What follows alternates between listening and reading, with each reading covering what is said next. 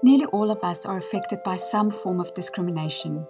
The consequences of inequality are long-lasting, not only for individuals, but also for communities and countries at large.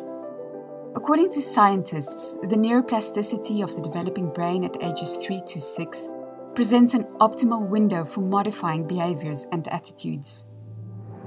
Think Equal wants to break the cycle of negative stereotypes and prejudice and give children the foundation for positive and pro-social attitudes in later life by putting social and emotional learning at the core of early years education.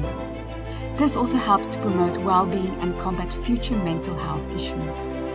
The Think Equal program teaches moral, psychosocial, and emotional competencies to 3 to 6-year-old children 3 times a week for 3 entire school years.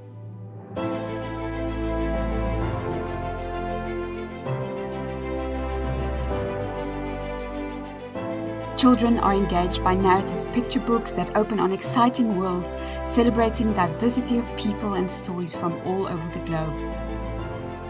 The program's prescriptive plug-and-play SEL lessons are easily embedded and scaled across contexts and countries without adding to the workload of teachers. Teachers implementing Think Equal observe daily and at times dramatic behavioral changes in their children. Like in Botswana, kids are measurably more skilled in emotional behavior than their peers who did not participate in the program.